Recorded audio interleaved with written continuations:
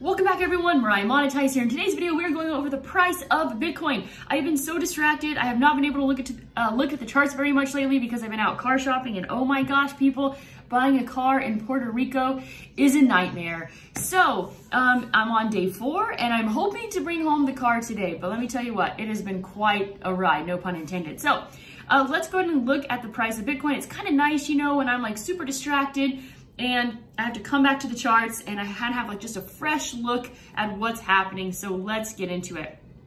Starting here on the daily chart. So this green here was the top, this green 7. And so we have had 6 days of a pullback. I do believe that we could have already had a short-term bottom, but there is a possibility that Bitcoin can revisit this support level. But honestly, I think Bitcoin is looking primed to just take off, or at least show quite a bit of strength. Yesterday, we saw a bottom of the day of 55,400, excuse me, that was the 7th. Yeah, that was yesterday. So far the low of today, the 8th, has been 55,700. So Bitcoin has recovered $2,000 from the low of today, which is looking quite good. Let's go and take a look at the 12-hour chart.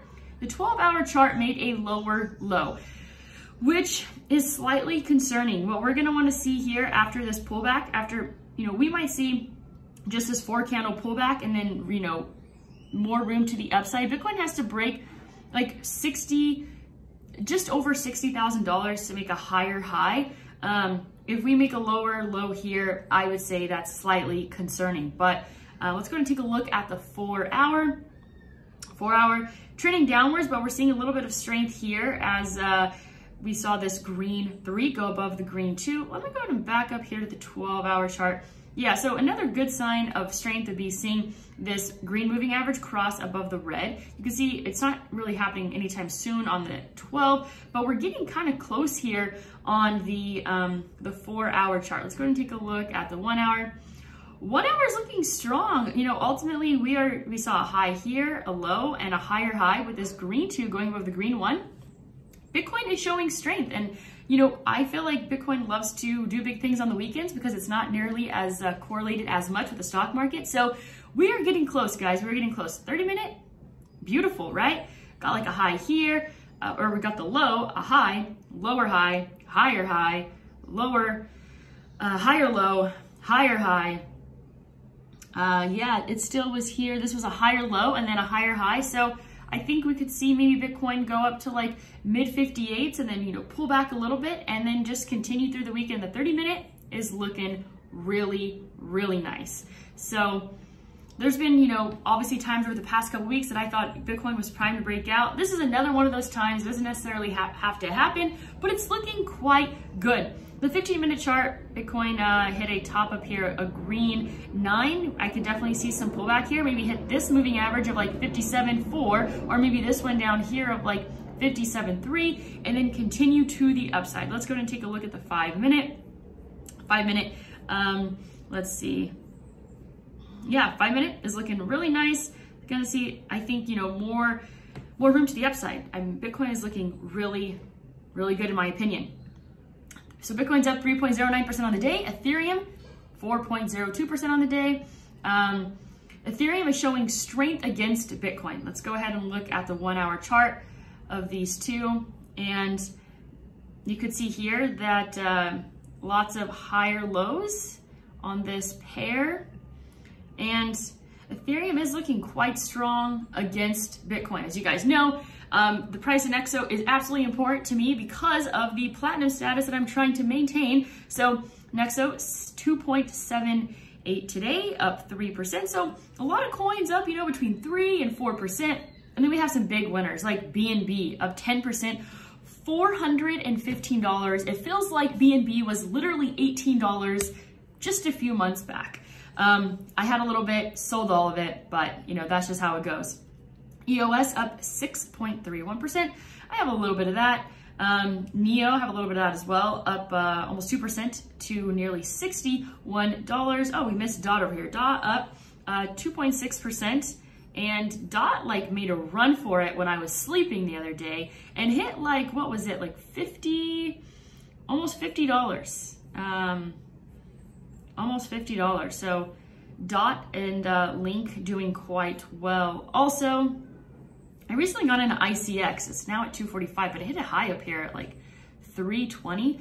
So seeing some pullback after that. I am now in the red on my Mana position. I started buying Mana at like 107. It's down 98. Trending downwards here on the 4 hour. Let's see what the 1 hour is doing. Oh, you know what? Mana is has changed momentum. Momentum change here, making some higher highs and some higher lows.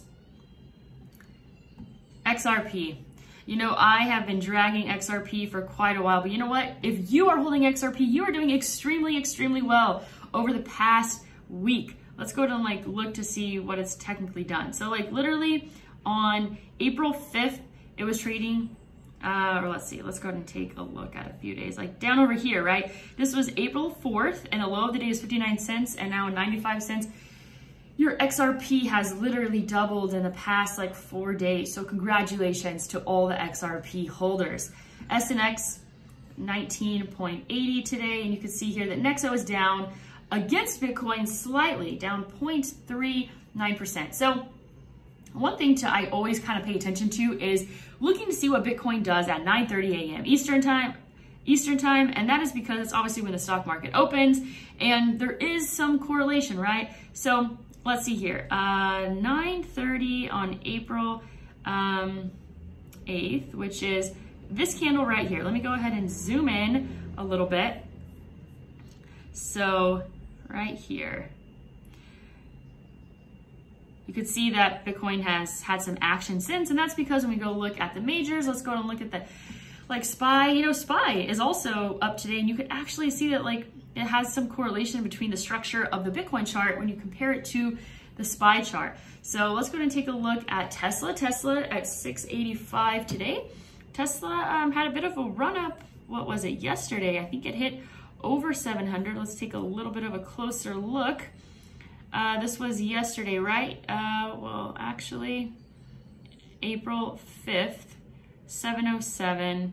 Where are we at here? Today's the 8th. Let's look at the 7th. So yeah, Tesla was trading in the high 700s. It pulled back towards the end of the day yesterday. And you can see that electric vehicle related stocks are doing quite well today. I would take a look at marijuana stocks. Till rate under $20, down 2% today. Marijuana is getting slightly crushed, which is interesting because typically there's a lot of correlation between crypto and marijuana, but you know what?